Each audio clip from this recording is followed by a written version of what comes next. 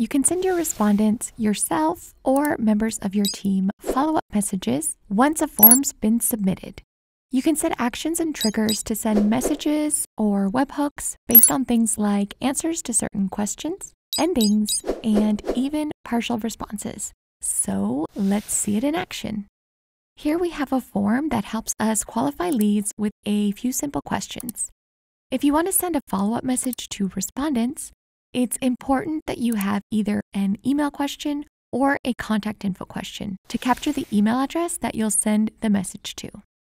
Let's see how to set up messages so that we don't miss out on the hottest leads. First, make sure your form is published. Then head on over to the Workflows tab. On the side panel, under Messages, I'll click the plus sign. This is where I can set up any follow-up messages that I want to send out. When you click the plus sign, a new trigger is automatically created for you. I'll click here to rename this one Hot Leads to keep track of it easily. The first step is deciding on the trigger. The trigger is the condition that needs to be met for a message to be sent. If you choose any full response, that means that a notification will be sent every time this form gets fully submitted. Or if you've set up a partial submit point in your form, you can also choose to send a notification even when a response is only partially submitted. If you want to set the trigger based on which ending a respondent lands on, you can select one here. Keep in mind that if you want to send a different message for each ending, you'll have to add a unique trigger and action for each one. If you're using scoring or segmentation in your form, you can also send a follow-up message based on that condition. The other option is to set a trigger based on a respondent's answer to one or more questions, meaning it meets one or more conditions. Let's try that. Let's add a condition for when their answer to question 2, how urgent is your project, is greater than or equal to 4. Then let's add another condition for when their answer to question 3, how much is your budget, is over $10,000. This means that those with an urgent project and a large budget, so our hottest leads, will trigger this message. Click Save and you're set. Now we'll set the action.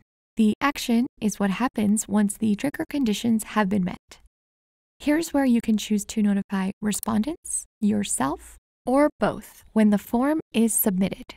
Here you'll see the options to send an email, deliver a webhook, or send a message to a Slack channel or contact. First, we'll choose to notify ourselves since this is a hot lead that we don't want to miss out on. We'll add the sales team to notify them too. After you click Continue, you can tailor the body of the email and add answers to any questions in your form that you want to highlight. You can also add enrichment data or URL parameters to your email if you're using either of those features. Click Save and that action is set. Next, let's set an action for respondents. We'll add another action and this time select Send an email to respondents. In this case, their email address is pulled from the contact form question. Depending on your plan, you'll also see the option to change the email address that respondents will receive this message from. Just click here and you'll see the option to add and authenticate with Gmail. And just to note, at this time, we only offer Gmail authentication.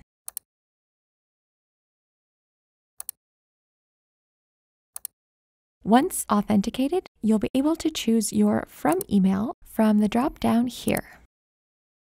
And below, you can change who their reply gets sent to.